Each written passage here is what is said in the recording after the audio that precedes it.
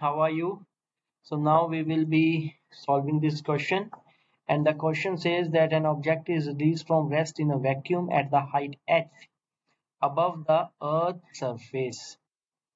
As an object falls, it passes through the height of zero point 0.7.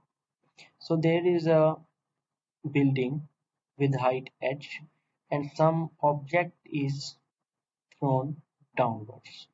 So it reaches here.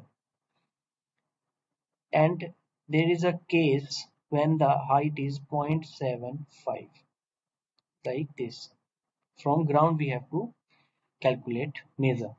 So the kinetic energy at this level, this is the one level and this is the second level for your understanding. So basically the question saying is the kinetic energy at the one level and potential energy at the second. This we have to find out.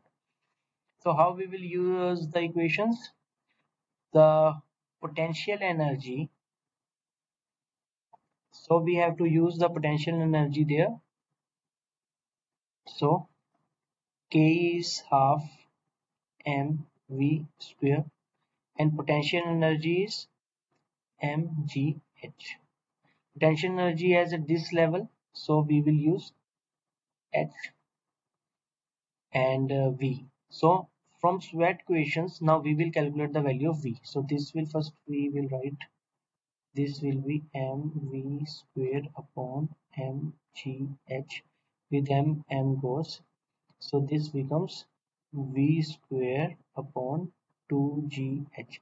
So we will now find the value of v and then we will put in this equation. Okay, so here u is equals to 0, v is, we have to find v, and the distance that will be traveled by the body is 0.25 h, because this is complete is h and this is 0.75 h, so this will be 0.25 h.